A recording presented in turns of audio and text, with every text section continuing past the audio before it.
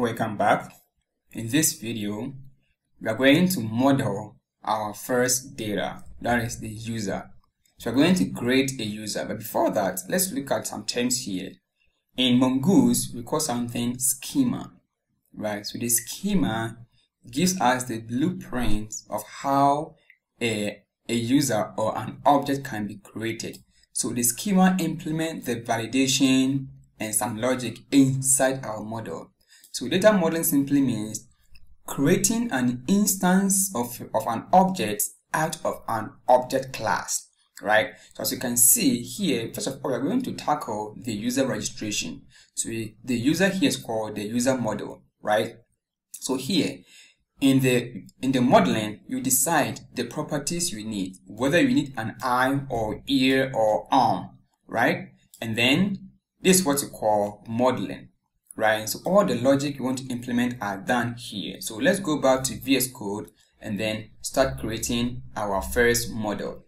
All right, so I'm inside my SRC folder here of my backend, and inside the model, let's create one file and call this one uppercase user, because it's kind of a class that we can create an instance of user. Cool. So now let's require Mongoose. We're going to use Mongoose to model our data. It's Mongoose like that. So let me name this one here Mongoose. Let me close this one. All right, so now let's create our schema. Like I said, schema gives you the blueprint of how an object can be created out of that. So let's call this one const user schema is equal to Mongoose, and on that we have what is called schema. And this schema takes an object with some configuration. So first, in our case, we need first name of the user, first name, and this one takes an object. For example, if you want to have a required field to true, and then the type of this is going to be a string. Remember, is uppercase S, and there is no quotation mark with that string. Alright, so now we have first name. He says that the only validation here is required. But if you want to send some custom message to the user, let's put this in an array, and then we can provide our custom message to that first name, first name is required. Okay, so now I want to create a last name. So let me copy this one and then paste it and change this one to last name. And last name is supposed to be a string, and change this one to last name. And I also need the email of the user. So copy that and paste, and then change this one to email. The type is string here, email is required. And then some password. Also copy that. Keep track of the password, and then let's change this one to password is required. And the last one is an admin. Paste it. Let's check for is admin. And then this time around is not a string, but instead boolean, because true or false case that we want.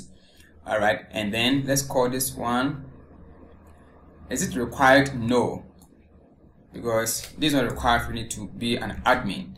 And then let's provide a default value to be false.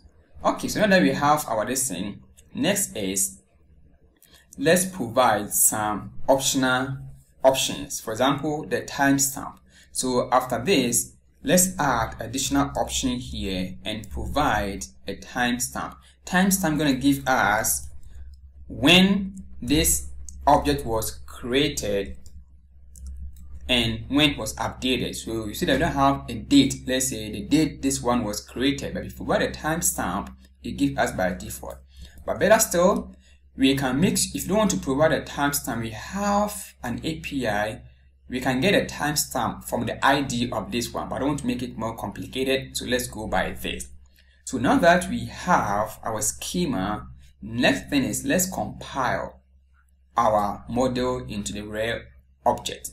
So here, comment here, let's say compile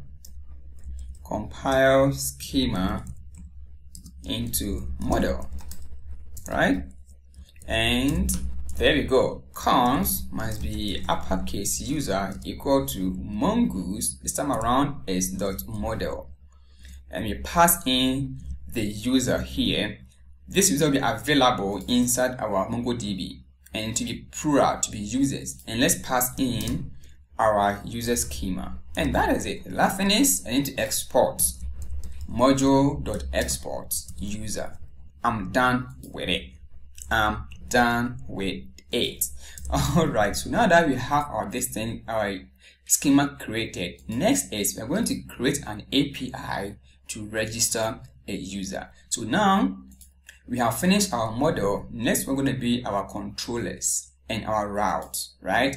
So for now, in the next video, we are going to work on the controllers and then to make it happen to register our first user.